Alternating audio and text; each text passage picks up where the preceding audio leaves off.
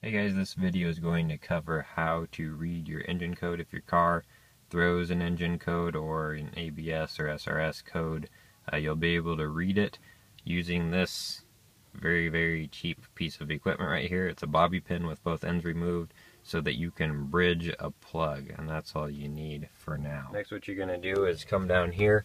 Now this plug I've actually pulled out from the ECU, I believe. Somebody can correct me if I'm wrong.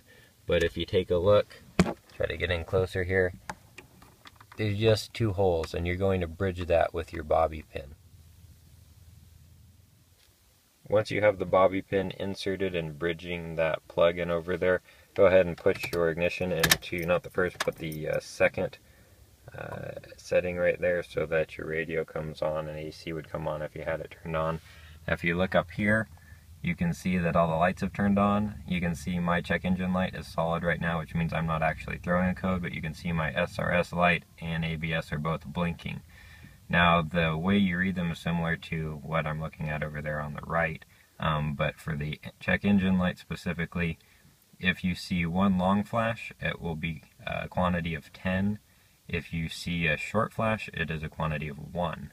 So, for example, if you see a flash with 4 flashes following it, so it'll be flash, flash, flash, flash, flash, that would be a 14. Now once you get that information, I actually carry a list of all the different engine codes for my specific vehicle.